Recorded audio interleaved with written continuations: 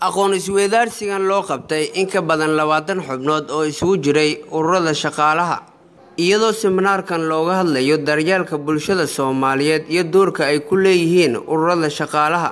Xuseen Maadey oo ah ku-xigeenka xogayaha guud ee Phase 2 wuxuu sharxayaa tababarkan iyo waxyaabaha lagu baran doono. daryeelka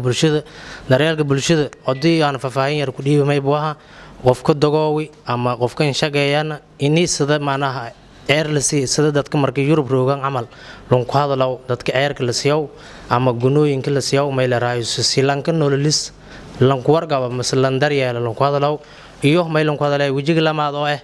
dhaqaalaha tooskan hayn meel leeyahay informal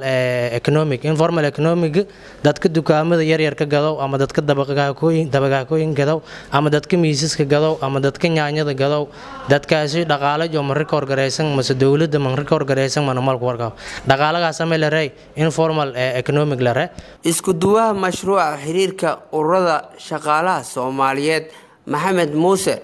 wuxuu faahfaahin dheeraad ka bixiyay mashruucan daryeelka bulshada Soomaaliyeed ee laga hirgelin doono dalka Soomaaliya. mashruucan oo mashruucaad weyn oo loogu talagalay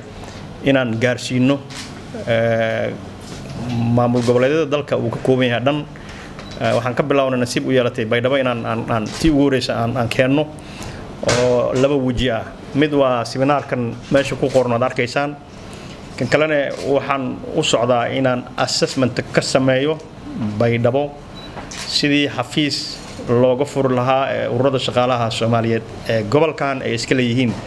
in xafiis qalabaysan oo wax alaala waxa waqtiga hadda la joogo u baahan yahay xafiis in loo furo oo ay ku shaqeeyaan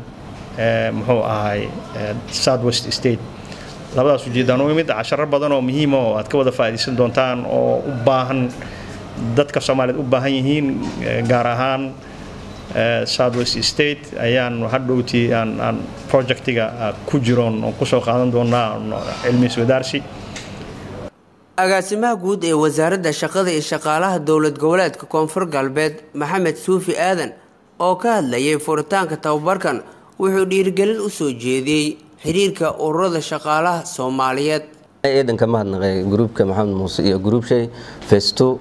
oo runtii yoona dadaal weyn geliyayaan sidii Soomaaliya oo dhan barnaamijyadan liindeersi lahay may kala jaray oo Maxamed Muuse iyo wasaaradda shaqada iyo shaqaalaha iyo meel raayis group show intii la suubi ururweynaha shaqaalaha Soomaaliyeed qayb kumada markaa intii hadeegan meel raayo baydhabo xafiis Koonfur Galbeed oo ku furdaan wal alla walaagay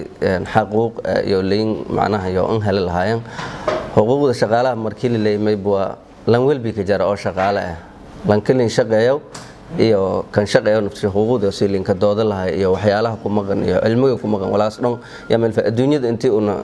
una meel raayis la jaan qaadna maysan ku rajaynaysan intii sun ku faa'iideysataan casharada intii ku biidan waqtigaas ku gaawan Maxamed Muuse iyo may ku codsadaan intii casharada hadii ku dibsalinka gaabina lama berisay dabarilan maalinta dhatay oo ku barada karo isku yarta